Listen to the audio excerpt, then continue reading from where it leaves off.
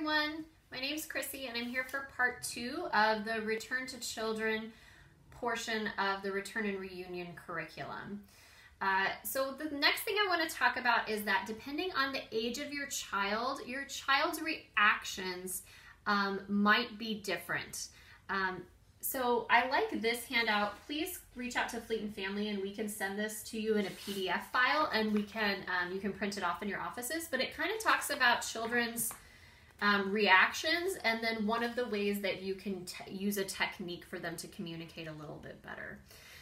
So you might have a general idea, and I hear sometimes when I do these return and reunion courses, I talk with parents who will say something like, oh, I just would love, wouldn't it be so awesome if my toddler just ran over to me and gave me the biggest hug? And I want them also to have that experience. However, I want to also tamper their expectations and just say that might happen and it might not. So just be prepared for a different reaction. So that video, and I love these videos too. I'll watch those videos constantly. But I love those videos where, you know, the service member walks off the ship and the kids go running and they're screaming and then mom, dad, and they hug and it's just like a very emotional, wonderful moment. I want you to think that that is mostly this age group, the 6 to 12 age group, okay? The children that are younger and the children that are older are just going to communicate love and affection or feelings of loneliness or sadness differently. So even though a young child might be really excited to see you, your presence might be very big or intimidating, and they might be shy or clingy or pull away. 3 to 5-year-olds, sometimes they might just need some time for you to warm up. They want to just test the waters. They're not going to necessarily run and jump onto a person that they haven't seen in a long time. And then sometimes the teenagers can be like, you know, just, I'm too cool to show this emotion anymore. I'm not comfortable displaying public emotion. I don't want to admit that I feel a little vulnerable and a little unstable or that I'm really excited. I don't want to admit that in front of people. So remind yourself of that as well. There's 2 books that Military OneSource has. One is called Home Again and the other one is called Over There. So for really young children, and again, young children, I'm talking about toddlers, preschool aged kids, they have trouble understanding distance and time. So parents going away and coming back, they don't understand, oh, my dad's only going to work and then coming back. So you might even see a situation with a toddler or a preschooler where I go home for Palm for 2 weeks and then it's time to go back to work, but I bring you to the CDC and the meltdown is just huge because the child doesn't always understand what's happening. So look for those additional resources. They also have a good Sesame Street DVD that talks about deployments. So make sure that we reach out and have some additional people that could talk to them about dealing with some of the changes that go forward. So talk with your caregivers, see what's happening. Make sure the caregiver is regularly talking about the absence of the sailor and the service member, that they're regularly bringing them up. And if you haven't reached out in a while, find a way that you can send an email, send a video if possible, maybe a few pictures, and that way we can start to reintegrate you into that child's life if you haven't been doing that already. Okay, so the next thing I want to bring up is the opportunity ladder. Now, many times because we really just want to get involved and get back to the normal flow of the family unit, we might want to kind of jump ahead before the child's ready. So this is something to say, like a step-by-step process, and we have this in the handout as well, right here. So, and this is, I would suggest reaching out and thinking about a couple of ways that you want to bond with your child or the way that you want the relationship to look. So the bottom one here could be like, I have a concern, so I'm going to fill out a concern and then I'm going to put in a goal. So my concern might be, will my child and I get along? It's been a long time since we've been together. I know that they've bonded really well with their caregiver, with their grandparent or their parent or step-parent. Will will that child and I get along? And the goal would be, yes, my child and I will get along great. We're going to have a good relationship.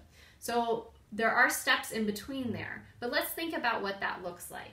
So I always remind parents, like, maybe the first thing is you say, I've missed you and I'm proud of you and I'm excited to be a part of your life. So that's the first thing we want to do, is tell them, hey, good job, buddy. I see that you're doing a great job tying your shoes now. You're going to be such a big kid soon. I bet you'll be tying football cleats and baseball cleats any day now. So I'm super excited about that. So tell them what you appreciate about them.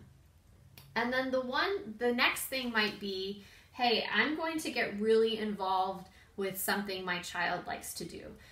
So that will give the child some permission in the reintegration process.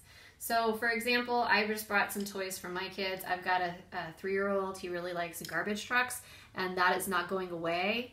I don't know why garbage trucks, but we have several garbage trucks in our house, and every time there's a birthday or an event, he's like, more garbage trucks. So I gotta love the garbage trucks because I love my son, right? You might also have a child who's really into something like this isn't even a unicorn, is it? I don't know what this is. But my daughter's into completely different things, and it might not be something I'm generally interested in. But the next step after I tell her I'm proud of her is to get involved in something she really likes and show an interest. For really young children who can't express to you an interest, just sitting on the floor and being available, and not sitting on the floor like this, because this actually communicates I'm not interested in what's going on. It would be getting down, not too close, and just being generally interested in what are you doing, and asking some questions like, oh, I like unicorns too. Do you like the one with the pink hair better or the purple hair? Some things like this will really help. And then after we've kind of developed some trust and communication with that child, the next step we could do is say, you know what? When I was 7, I liked playing hopscotch. Do you know how to play hopscotch? All right, do you have any chalk? Show me where the chalk is in the house, because I haven't been here in a while, remember? Show me where the chalk is. So some of those things are just kind of the general step process we have to getting over or accomplishing the goal that we might have with a concern with our children. So consider getting this and consider filling it out. And I recommend filling it out because that kind of makes it so that it solidifies in our head what we want to have next in the process of getting to know and getting reintegrated with our children. I want to remind you, and I've reminded people in the other portions of this course, that the reintegration process on average takes 6 weeks. So if you have a few weeks that have passed by, 2 or 3, where you feel like this child still just does not seem to want to have a relationship with me, give it time. Think about small steps. Another tip that I really like, especially for younger children, is try to interject yourself into a portion of the day that the child already enjoys. So when my son was toddler and newborn age, I was the milk truck, I was the main caregiver, and my spouse was working full-time, but my son was usually always happy at bath time. So since he wasn't a part of the regular feeding process, he was gone during the day, he would have to leave occasionally for work, he would make time in his day when he was home to make bath time his part of the day. And then that also allowed me to have, as the main caregiver, to have a break and have a portion of my day where I could do something that I wanted to do for me and not for that child. So consider interjecting yourself into a daily part of that child's routine for younger children. For older children, ask how you can get involved. Hey, I saw that you picked up basketball since I've been gone. I don't really know how to play. Can you teach me? You might know how to play, but this is another way that your child can kind of get involved teaching you something. All right, I'll check you back for part 3 of Return to Children.